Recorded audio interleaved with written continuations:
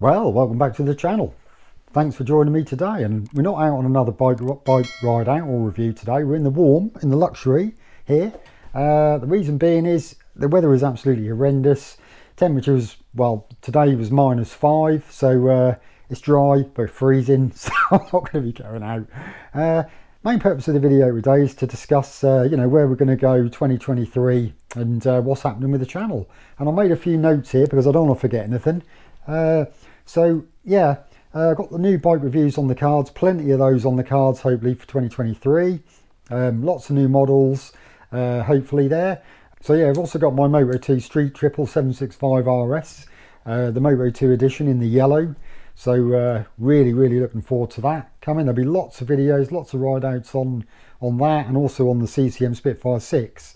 But also another reason for the video today is I want to be looking at doing a Q&A series in the future. So the idea of it is I'll try and answer all the comments in the comment section, but there is a lot of comments.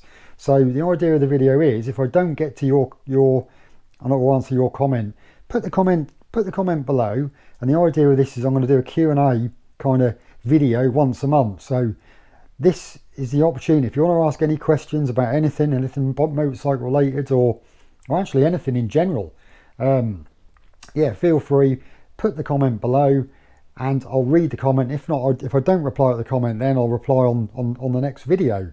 So I'll be looking forward to that, because I do enjoy reading all the comments, and yeah, I love all that engagement, and I really do, you know, enjoy reading all of those. So yeah, so that's the idea. So whether I answer them in here in the warm, especially this time of the year, or whether I'm out on the bike, but yeah, I'm absolutely, yeah, looking forward to that. So I really do appreciate all of your support throughout the year. It's much appreciated, and yeah, so looking good for 2023. What else can I say? Yeah, if you do go out on your bike, take it easy, don't go crazy. The roads are shocking.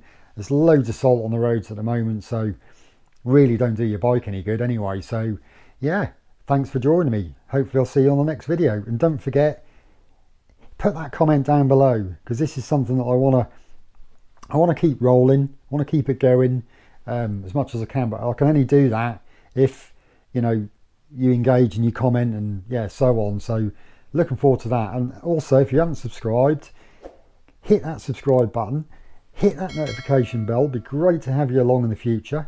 And yeah, take care. See you on the next video.